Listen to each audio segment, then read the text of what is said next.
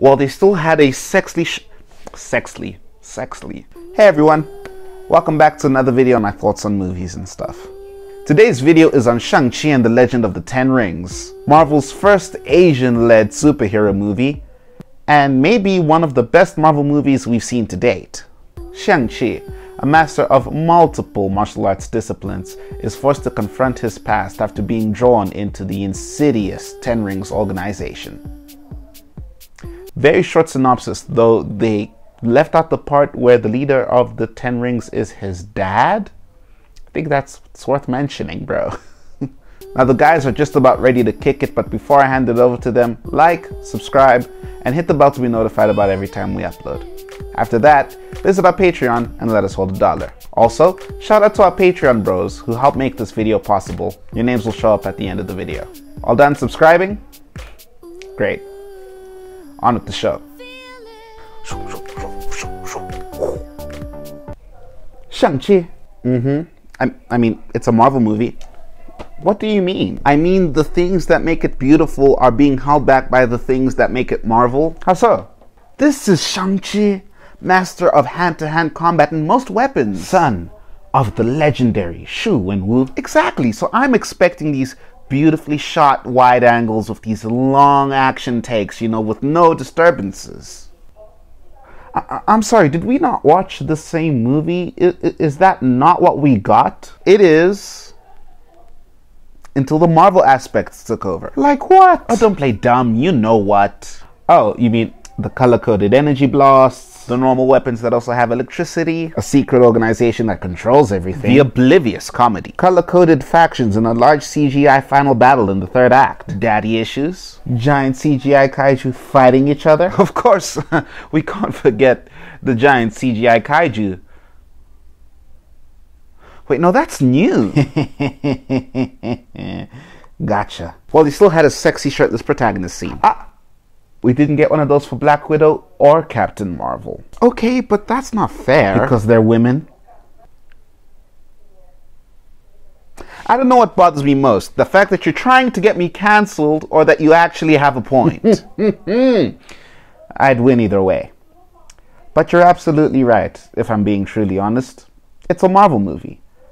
But we didn't go to watch anything else. That's what we went to go see. Yeah, I know, you're right. It would just be cool if they showed some more variety, you know? Took some more risks. Baby steps. Guide to baby steps.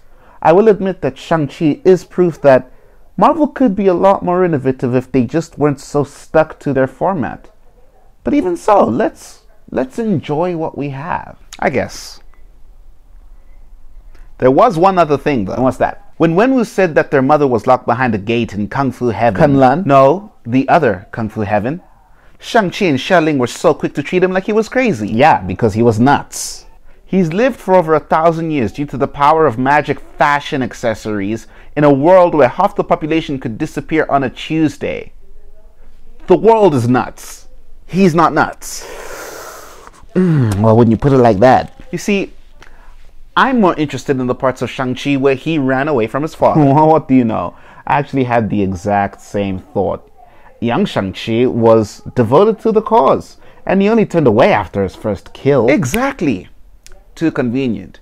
And he doesn't exactly strike me as a quitter. Me too. Maybe that's something that the multiverse of madness can maybe deal with? Shang-Chi. But evil. I feel like there's one more thing worth shouting out though. What's that? I'm not sure if you noticed, but Ronnie Chang, Michelle Yeoh, and Awkwafina got that Disney money and that Crazy Rich Asians money. Holy sh! But I don't know, guys. What do you think? Was Shang-Chi a Marvel movie like never seen before? Or was it a motionless, derivative drag? I truly think this might be the best Marvel movie to date. But luckily for me, I'm not single. It's for sure in the top 3, and I've got so many good things to say about it. Firstly, the action was not what I expected. When I watched the first trailer, I thought that we were going to get an hour 40 minutes of Disney foo. And if anybody's seen enough Marvel movies, they know exactly what I'm talking about. But this movie did not disappoint. I also wasn't expecting any wuxia elements, but those are probably one of the best parts of the film. And from start to finish, you can just feel all of this inspiration. Just it's a visual meld of so many classics and the work of legends like Jackie Chan, and you see a lot of influence of like Crouching Tiger, Hidden Dragon. And this is coming from somebody who's just a basic martial arts movie fan. I'm sure that there's far more in the movie that other people would be able to point out. There's also a lot of interesting ways in which the movie keeps your attention as both a normal viewer and also a Marvel fan. Like, what is Wong doing? There's so much mystery around Wong. Like, what is he doing taking part in underground fighting competitions, and why is he working with Abomination? Also, why is he so unhinged? He's not at his post. He's out getting into fights and singing karaoke?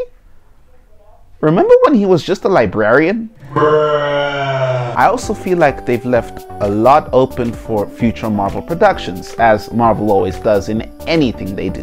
One thing that really caught my attention is how Ta Lo used to be expanded into other dimensions as well.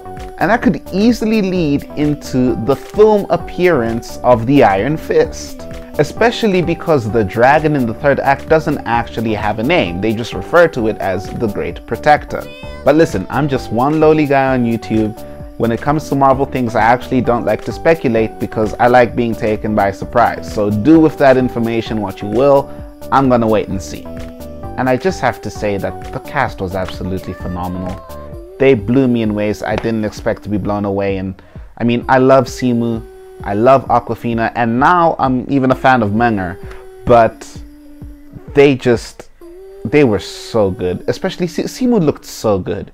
Considering that, to my knowledge, I think he actually might have had some martial arts training as a kid. He did mention that in an interview once. But I think for the greater part of his adulthood, at least, he's had no martial arts training. And he only trained for this movie. And he looked fantastic. But Tony Leung leads the pack. I know he's a legend. I know that he's notorious in Eastern cinema. But he just stole the show. He brought a level of emotion that was unparalleled in this film, and it really shows in his performance. You just sit there watching him do his thing and you're like, wow, this guy's acting, you know what I mean? Which leads me to my last point. This is something you have to watch in cinema. I only really got one watch out of this before I could do this review. I was so swept away. I didn't have time to make notes. I didn't want to make notes. I wanted to know everything that happened next because this movie is that good. One of the things I kept saying at the end of the movie was that I felt like I had just watched live action Dragon Ball Z. And much like a few other people on the internet, this has revived my hope for a live action Dragon Ball Z movie that doesn't suck. Don't give me hope. But truly it was beautiful, and what the special effects team did with the 10 rings was beyond anything I could have ever imagined. Listen, if you're a Marvel fan, if you're a martial arts movie fan, if you're just a fan of having an exhilarating experience while watching a movie, then you should watch Shang-Chi. You can thank me later. Rotten Tomatoes gave this film... oh my god. Rotten Tomatoes gave this film 93%. Wow. And IMDb gave it a solid 8 out of 10. I don't think I've seen a single 8 out of 10 throughout this entire year. That's absolutely insane.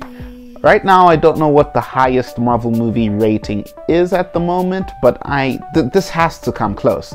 This has to come close if it doesn't beat it. I'm probably gonna shock a bunch of you and go ahead and give this movie a 4.7 out of 5. I had that much fun. But that's all from me, guys. Give this video a like, subscribe, and hit the bell to be notified about every time we upload.